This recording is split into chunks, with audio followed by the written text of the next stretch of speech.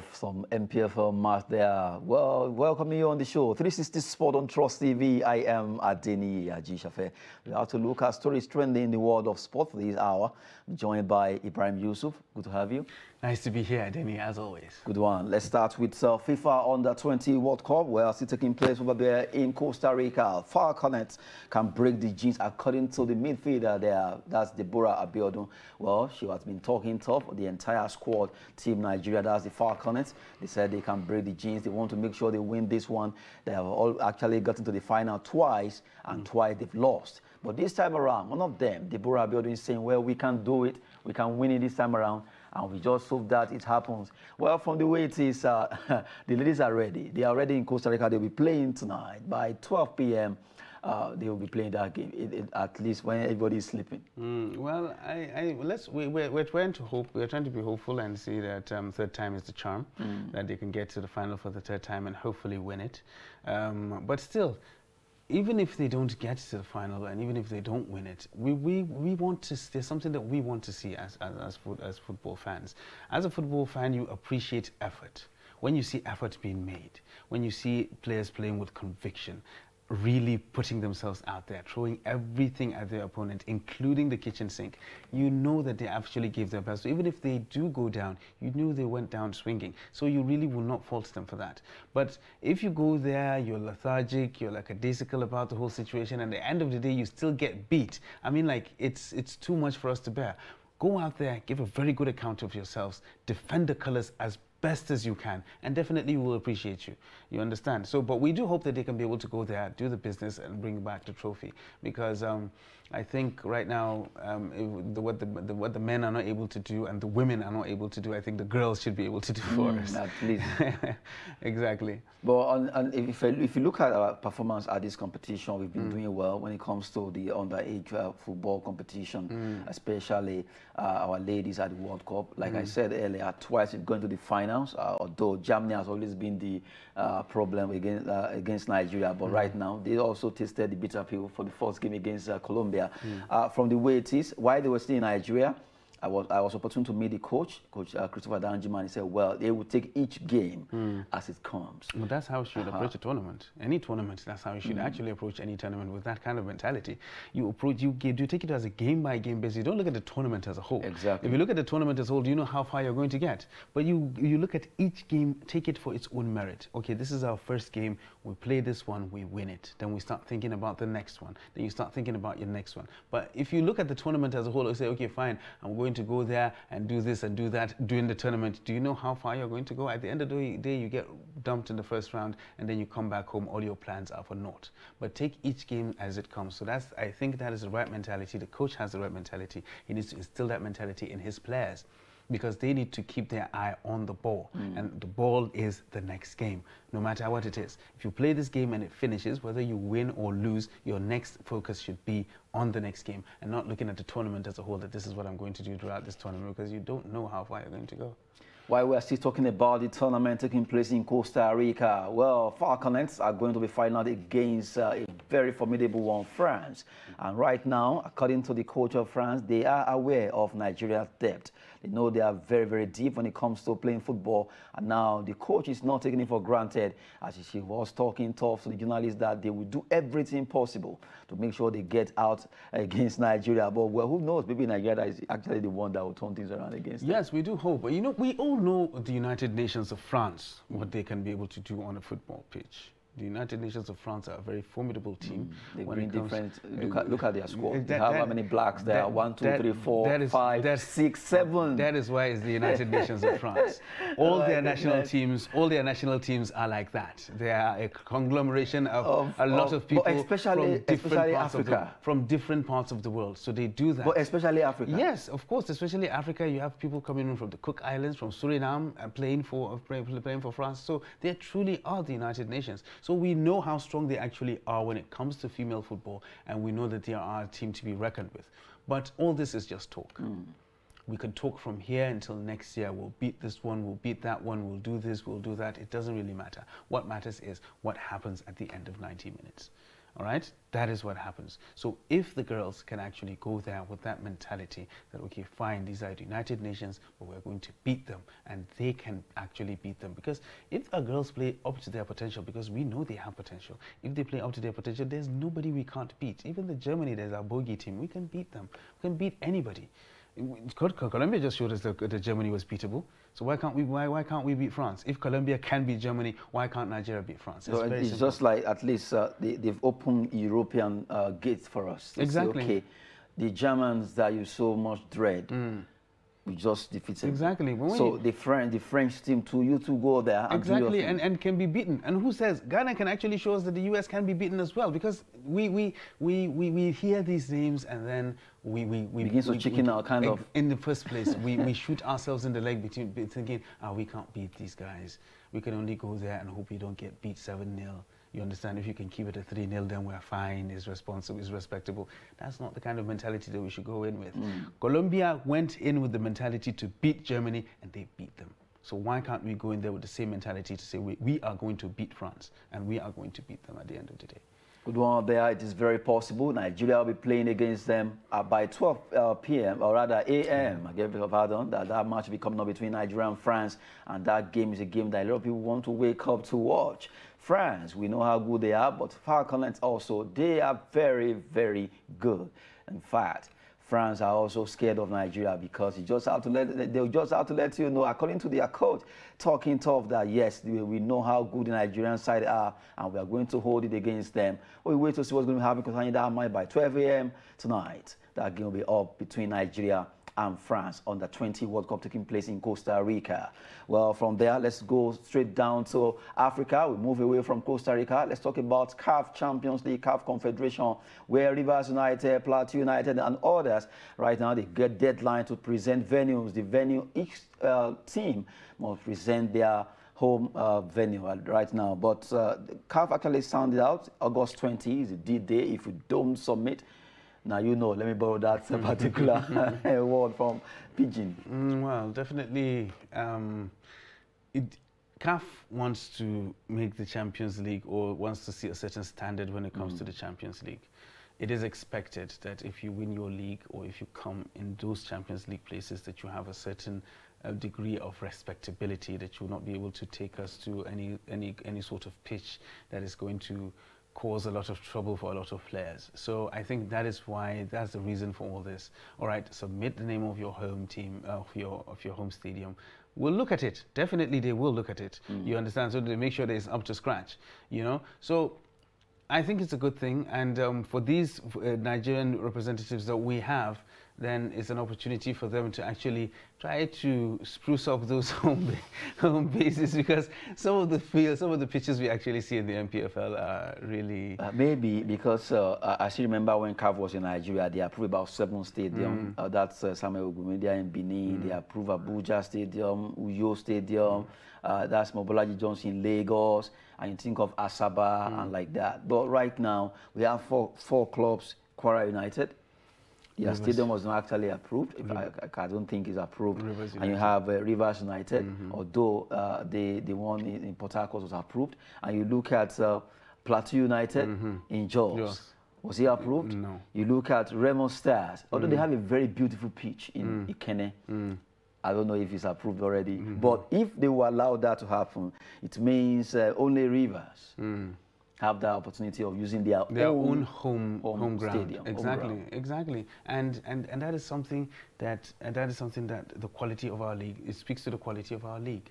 It speaks to the quality of the clubs that we actually have.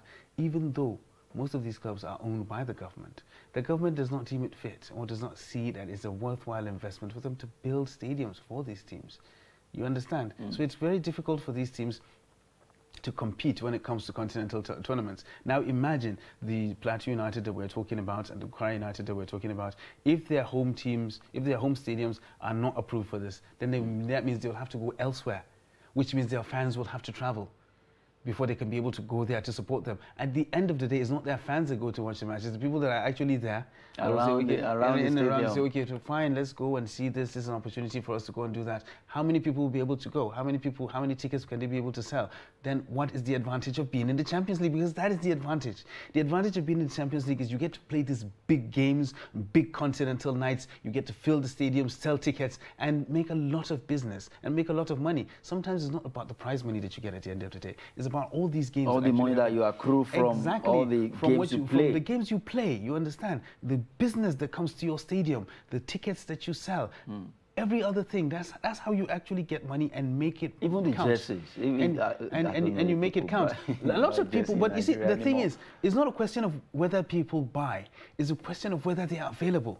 They actually have some. Exactly. Some how many? You understand? How many? A lot of them don't even have the ones that they can wear to play matches. So you understand? Only for the players. Exactly. It's only for the players. Immediately after a game, you go exactly, and then you go to the laundry and wash it, and wash it for the next game. You understand? So even that, we talk about merchandising. You know. I can only count a handful of Nigerian clubs that have actually seen their jerseys. A handful of them. So that is also an aspect of the business that is not being tapped. If you make them available and people don't buy, it's a different thing. But people do look for these things and they do buy them.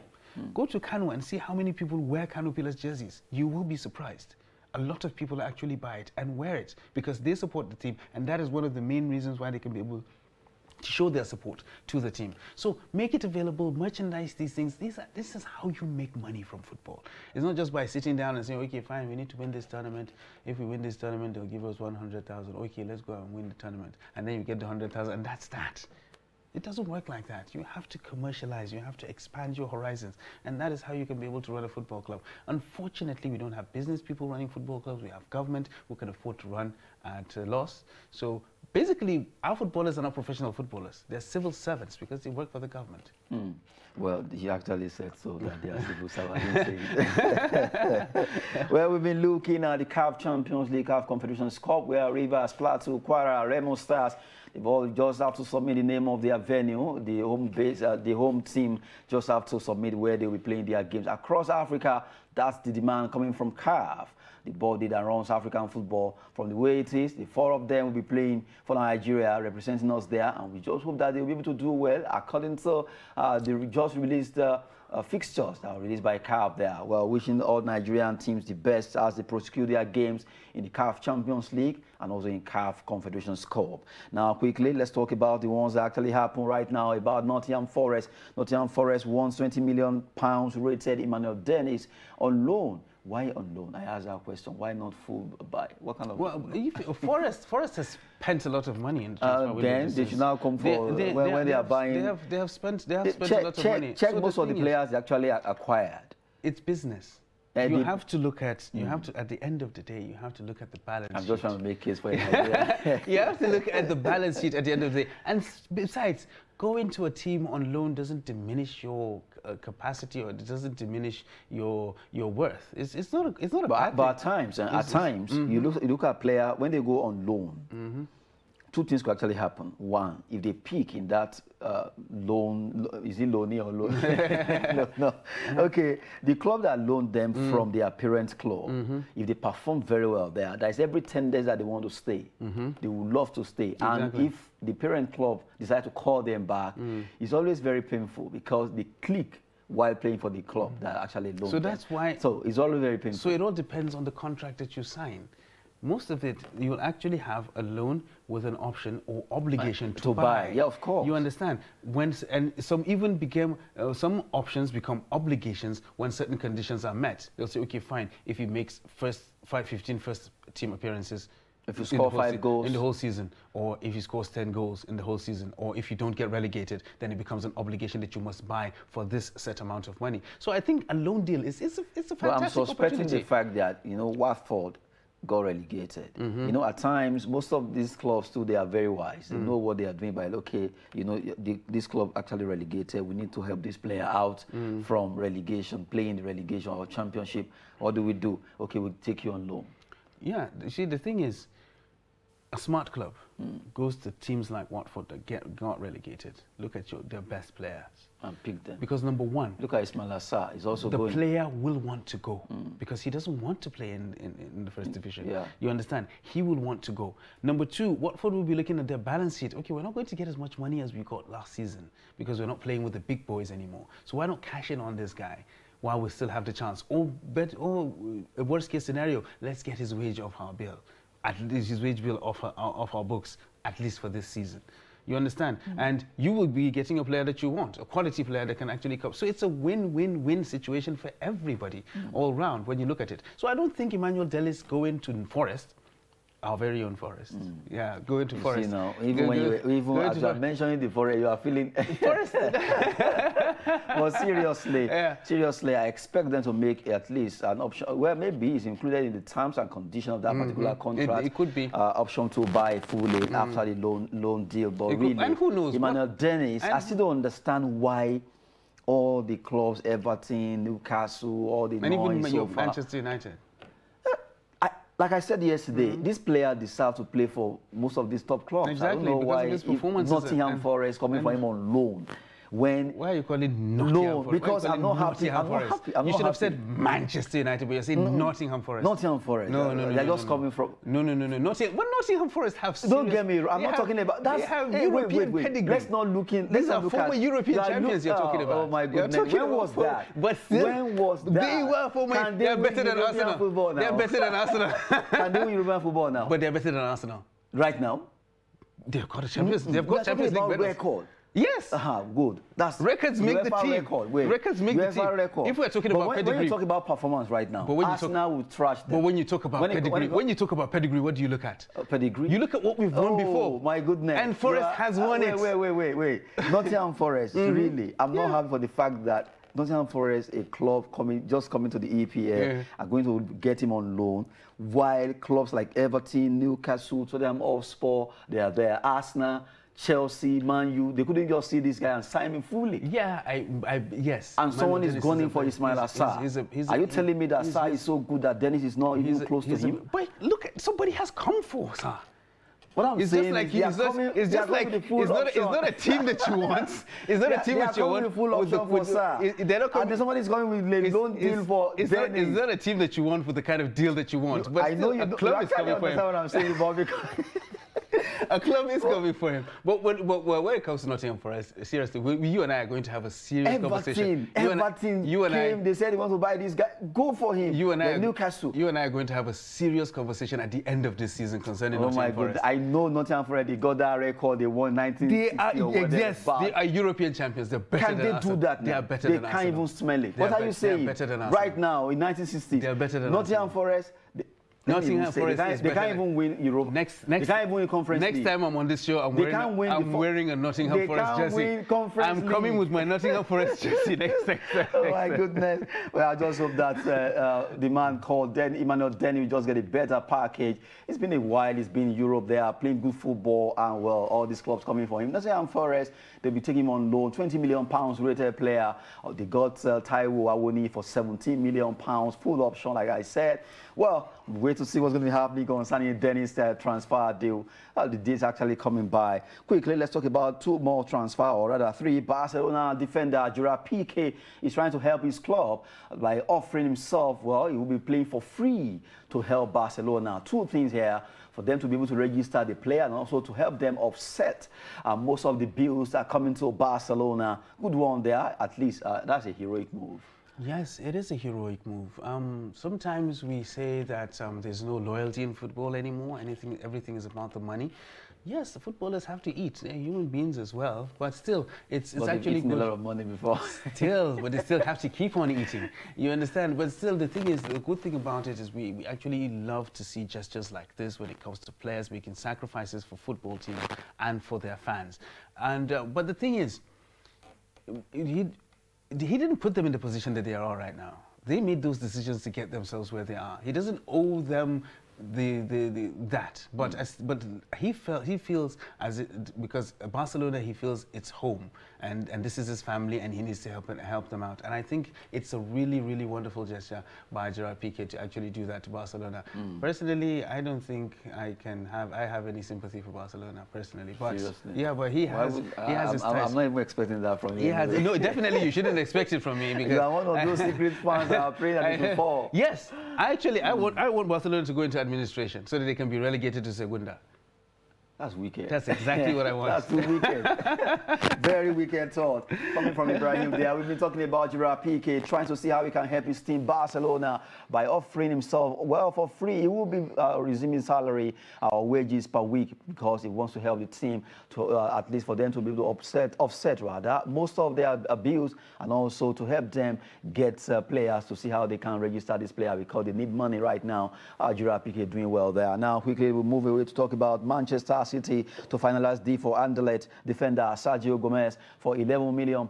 Fantastic player, but right now they want to at least get that deal done. That could be happening between today and tomorrow. Yes, well, it's nice when you see big teams like this coming in for young players, but sometimes there's a difficulty there.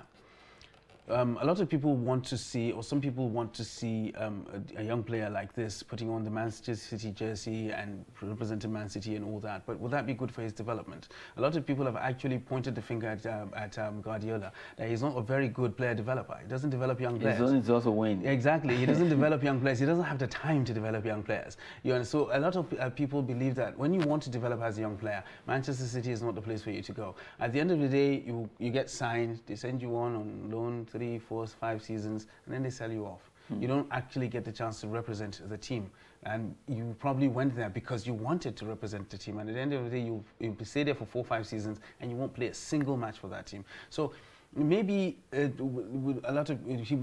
a change in policy. We might see him represent Manchester City, but I doubt it. Even if the deal gets done this season, I don't think he'll play for Manchester City this season. Probably loan him out, or even keep him on loan at Genk before he even comes next season. Then he'll probably play pre-season and get loaned out again. And we've seen that a lot with young players coming to Manchester City. I think unless Guardiola leaves, that is still going to continue. That is still going to continue like that, because I don't think he doesn't have a policy of developing young players. If Guardiola could actually sell the likes of Gabriel Jesus and Raheem Sterling, you understand, despite being so established in Manchester City, he doesn't have the patience. And we have players, other players, young players that have actually come. This boy that actually went to Barcelona, this young defender, and then you have players like Brahim Diaz who actually came and left as well when they were very young. You know, and they have the potential to actually do things. And I mean, so it's like that. You know, they let go a young Jadon Sancho at one point. You understand? So they really don't have patience with young players. That is the problem with Manchester City. So it's not really a very good place for young players to go to. You could have chosen something else, maybe, but not the red half of Manchester. Sergio Gomez will be moving. Let's see what's going to happen concerning that deal if Manchester City will be sealing that deal with the Anderlecht youngster. Now we move away by talking about the final one here, where AC Milan open talks with Arsenal's midfielder Sabi Lokonga. This time around, it's like they are swapping.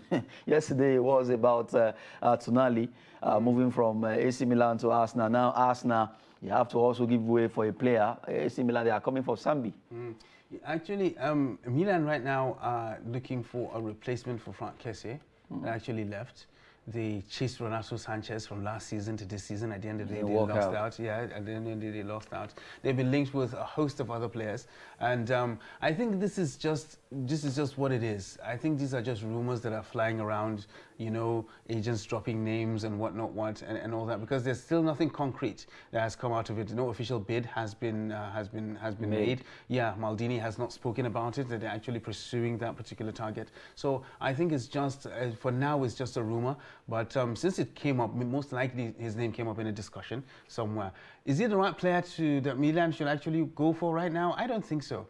I think they actually need somebody who is more established. Yes. Somebody in the mold of Renato Sanchez. This is just a young player. Exactly. And they need an experienced player. Exactly. They have young players enough in that midfield. They have Benacer. They have Yacine Adli, who came in this season. They have Charles Aketelare, who just came in this season as well. And, of course, Sandro Tonali that we talked about. the Tomaso Pepe guy came back. These are all young guys that are under the age of 23.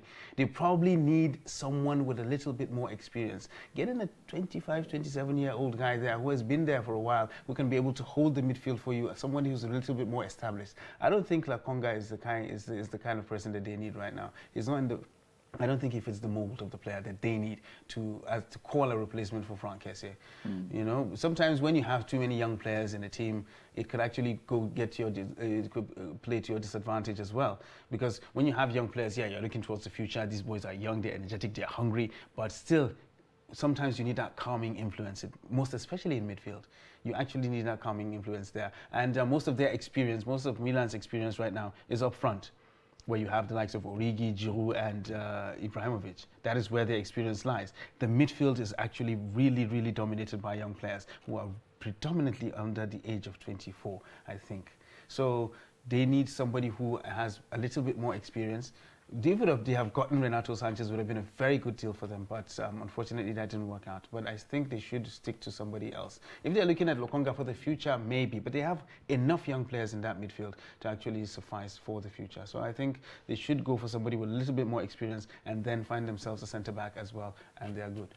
Well, AC Milan, Arsenal, they have some things in common hiddenly that Ibrahim doesn't know, because from the way it is, like the business is really thriving between the two clubs. Yeah, well, even Gazidis was Arsenal CEO before he was Milan CEO, so there's a relationship there. Of course, there's a relationship there. You understand? But how many players have actually moved between the two clubs? They will move.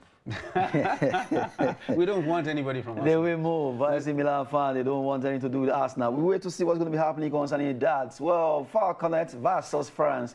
A big match to watch by 12 a.m. Well, that will be a match to watch because the Nigerians can't just wait. They want to wake up to hear that we won against France, just like Colombia. Shock Germany. That will be it on 360 Sport on Trust TV. Ibrahim Yusuf, thanks very much. Thanks for having me, Adeni. Good one there. Well, I am Adeni Ajishafe. Thanks for watching.